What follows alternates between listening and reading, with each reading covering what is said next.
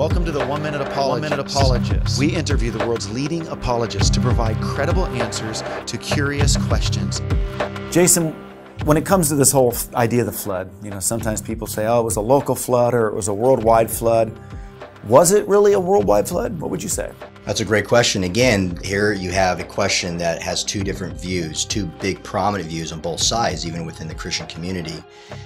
I would say there's three pieces of evidence to convince people whether it was a local flood or a worldwide flood. I tend to think it's a worldwide flood because of the context of Scripture, but also the evidence that we see. For example, when you look at the surface features of the earth, look at the Grand Canyon, the Coconino Valley sandstone, which is over 200,000 square feet of miles of the sedimentary rocks that are embedded with fossils and plantations. We see the strata that look like it was rapidly deposited through, again, a flood. Well, you see the same pieces of evidence in these sedimentary rocks in the strata in Sydney, Australia with the Hawkesbury sandstone. And so if you have two different parts of the earth that have the same types of evidence of the surface features of the earth, now, a lot of people would make the case, people who hold to gradualism, for example, would say that these are different cataclysmic events in these local settings, but we see this all over the world. But those are just two of the big hot spots, if you will, for fossilization. So I would tend to think that the worldwide flood, we can see it through the surface features of the earth. The second thing that we got to consider is, again, the size and the dimensions of the ark.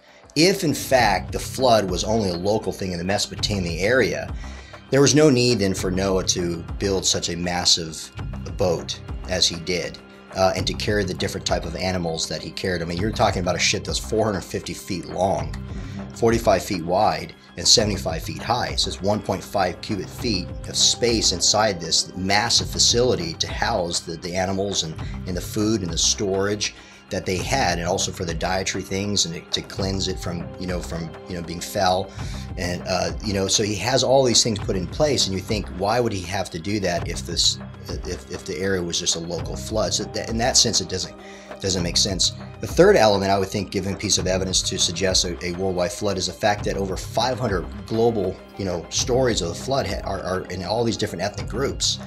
That tends to imply that after the Tower of Babel, when people scattered and went abroad, that they carried with them a story of Noah's Ark. Of course, they adapted within their own people groups, but as they migrated, as they congregated in different areas, and as people found different regions, it's funny that when you look in Mexico and Romania and Italy and Canada and Australia and Russia, there are worldwide flood stories that they all have in their ethnic groups. That tends to suggest that it's because it came from an original story that has been adapted through time. Again, some people refute that and say that doesn't necessarily suggest that there was a worldwide flood. But I actually throw in a fourth one. This is a free bonus. Okay, Bobby? We like bonuses. Yeah. The fourth thing I would look at is, again, when you look at the context of Scripture, it implies that it was a worldwide flood. And if the Scripture is infallible in what it says, then I tend to hold to that, and then we'll look at the evidence, the surface feature of the earth, the dimensions of the ark, things I mentioned before. But God, when Genesis 6, when he looked upon the earth, he was displeased, it grieved, he was angry towards the wickedness, the inclination that they had to sin, and he was going to wipe out all mankind, including the animals and the birds, and he was only going to save 8 souls, as we know. So that was not applying just to a local area, some people will suggest, because there was more people living beyond the Mesopotamian area. So, and again, if that was the case, I think that God himself, who's the creator of the heavens and the earth, would have implied that in the context. But Noah and the rest of his family knew that this was going to be a global impact, not just in a local sense. When you look at the ark, it symbolizes redemption, because the judgment through the flood was a worldwide flood. It was God's judgment on the sin of mankind, not in a local sense, but in a global sense. But we also think of the rainbow. It is also a sign of God's protection, God's promise that he would protect us. Why? Because when you look at the evidence around the world, this catastrophic event that looked like this world went through, it tends to imply that there was a worldwide flood.